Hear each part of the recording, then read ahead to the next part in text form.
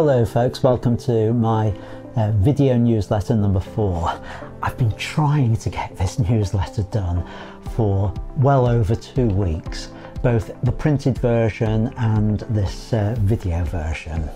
And part of the reason for this was, firstly, I didn't want to release the video and the newsletter until I got everything updated on the website.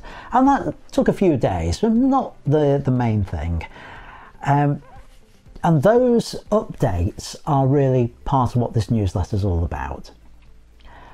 But the other reason, and perhaps the larger reason for the delay, as I think some of you may already know, my 90-year-old mum had a fall about 6 weeks ago, and every day I've been visiting her either in hospital or in the care home, or preparing for her to go home, and she is now home. And now she's home, I'm having to go up and visit her every day, and caring responsibilities there. And basically it's meant that works had to be pushed back a little bit, and partly because of time and partly because I've not been able to concentrate on what I've needed to do. But part of that is something I want to talk about at the end of this video newsletter. A really weird coincidence that happened.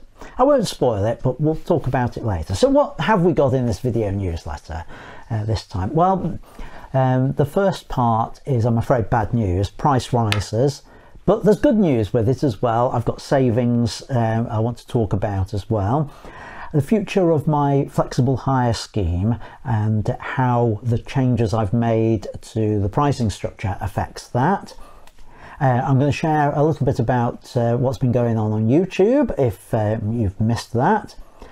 I want to ask for your help on a matter of getting some feedback, or rather me giving feedback. I want to tell you about a new event that's happening actually a week today in terms of me recording this.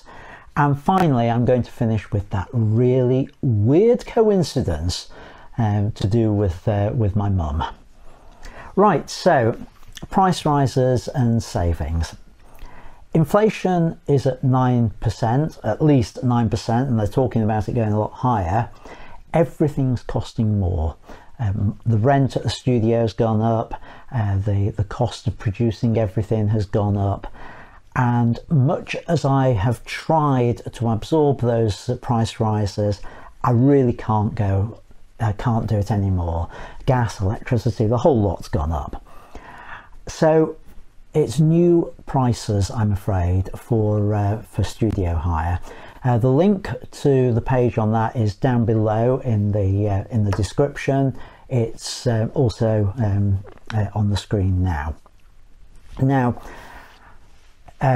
the price rises for the mentorship program I announced last time, and again you can find the link to all that below, and that's in the document I made available there. So really sorry folks that prices are having to go up, but that's the nature of business just at the moment. But I do have some good news.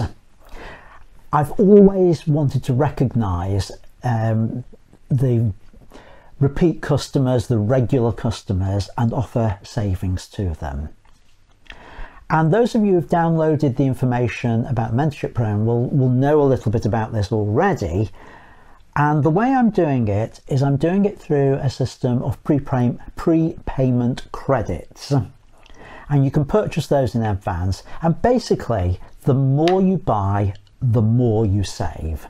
So each credit is worth £10 worth of spend, and the reality is that you can save up to 30% on most things that I do at the studio, whether it's events at the studio, hires, mentorship, all those sorts of things.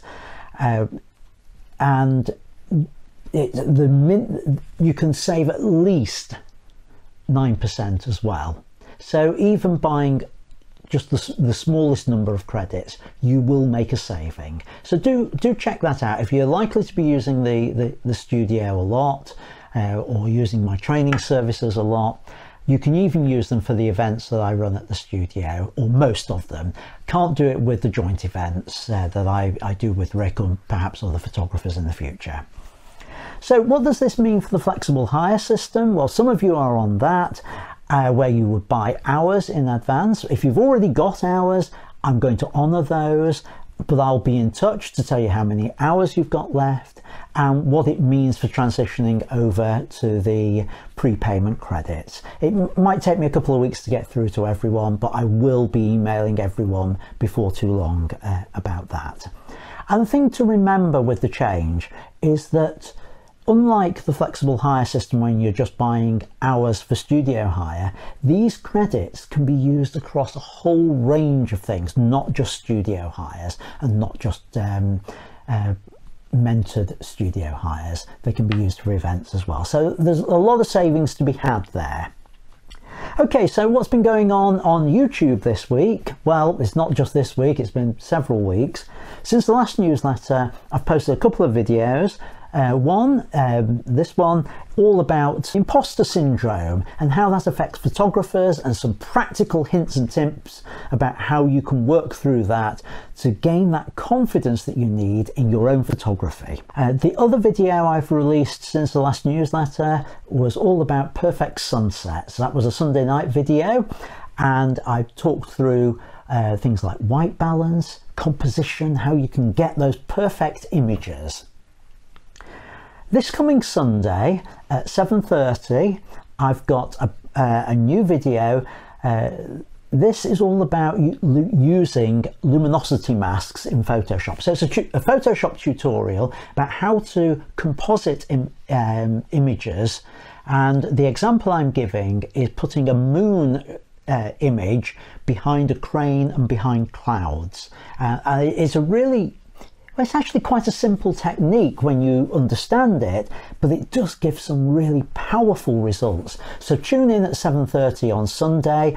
If all goes to plan, I'll be in the live chat to join you there, and we can talk about these things as well.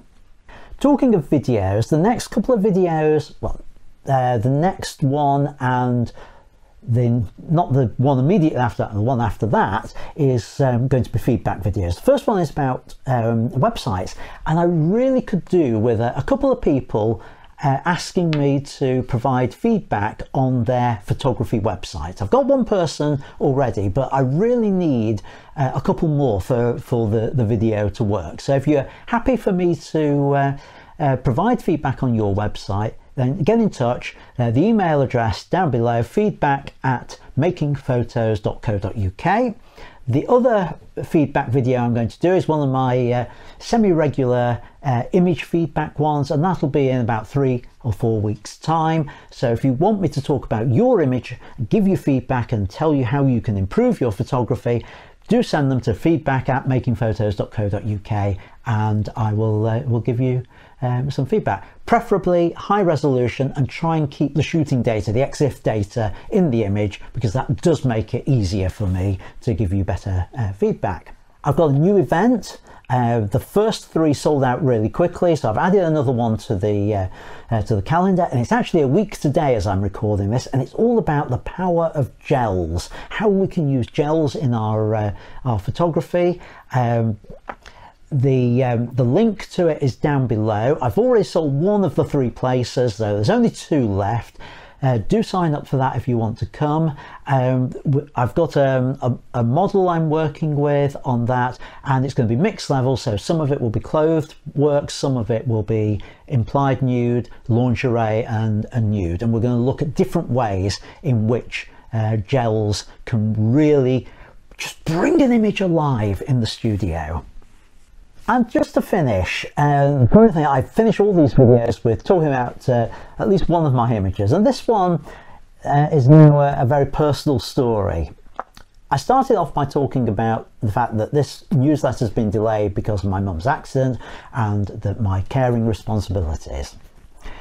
Once she left hospital, she was taken to a care home for interim care. She's now back home, by the way, but at the care home, when I visited there every day, I walked past an image of the Hat Works in Stockport, and I looked at it and thought, That's very similar to one of my images. Eventually I took a phone snap of it, brought that image home, compared it with mine, and would you believe it was my photo? I'd sold it via Alamy in 2019, and it had been printed up, converted to sepia tone, and was on the wall of the care home. And isn't that incredible? That not only is it on the wall of the care home that my mum was in, but it was the photo that was closest to her room. What an amazing coincidence. Now, my mum is back home. I've still got a lot of caring responsibilities because of that. But I like to think that once I'd told her about the photo outside, her knowing that one of my photos was just outside her room was something that encouraged her to get up and to start walking again. Okay, so that's it for this newsletter. In the next newsletter, I'm going to be talking about my Introduction to Digital Photography course, which I'm going to launch in the autumn, hopefully in September, which is an online course with some personal interaction via Zoom and feedback.